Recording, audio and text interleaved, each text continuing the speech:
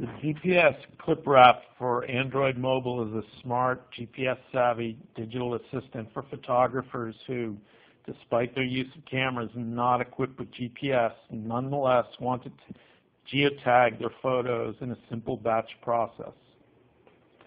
Manual geotagging efforts and lengthy photo-by-photo drag-drop processes are now a thing of the past. GPS Clipper updates an album of non-GPS photos into the fully mapped photo array that you see on the right-hand side of the display. Notice the series of tiny icons and arranged in a square in the center of the map display. Before running GPS Clipper, there was no geotag latitude, longitude in any of the photos, and the map that you see would have been blank. After running the app and waiting about 25 seconds for a batch process to geotag and to update each of the album's 35 photos, you can see the transformation. A fully mapped photo album and an icon marking the spot on the map where each photo was taken. Positioning the photos in the map uses the phone's features for location and time, and I'd like to talk a little more about location data recorded on the phone. This is a picture view of location data collected by an app called MyTracks that produces latitude, longitude data while it runs on the phone. This geodata is then used by a GPS Clipper app for updating geotags on photos. The center of the map contains a red line trace covering a city walk through the Mission neighborhood in San Francisco. Beginning in the lower right-hand corner of the red square, progressing counterclockwise, the walk occurred over a window in time of 50 minutes. The lines connect a series of points that each include latitude, longitude, and time. The times listed in the lower left show the walk beginning at 10:27 a.m. and lasting through 11:16 a.m.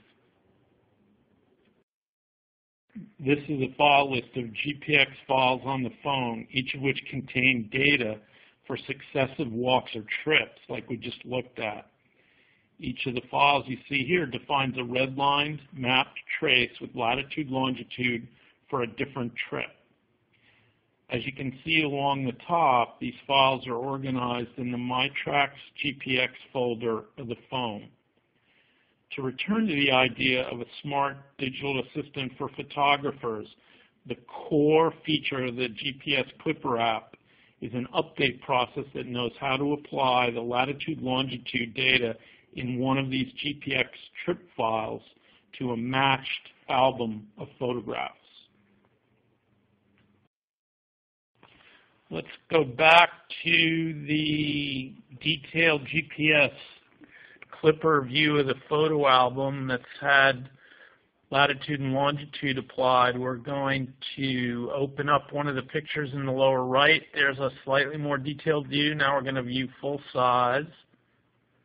Let's open up the full size and then the full details.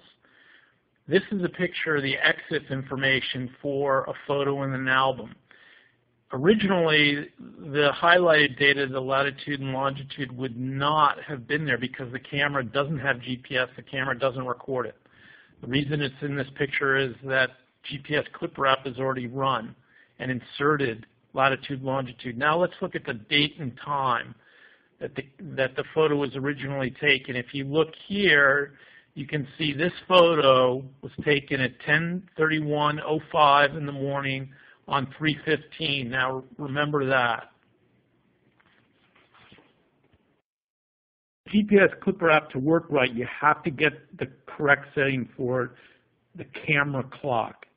And here we're looking at an example. The minutes have to be the same as the clock on your phone, and daylight savings also has to coincide with the phone.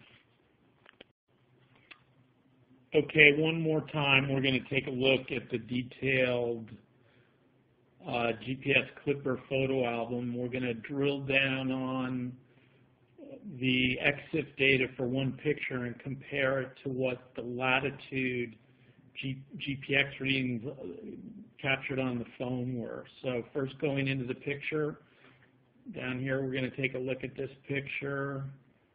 And we're going to open it up full size.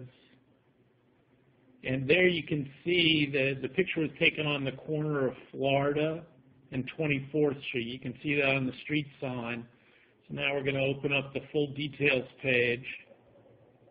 And here in the full details page, the key piece of information for the GPS Clipper program is what time it was taken. And there you see this picture at the corner of Florida and 24th was taken at 10:31 in the morning on March 15th.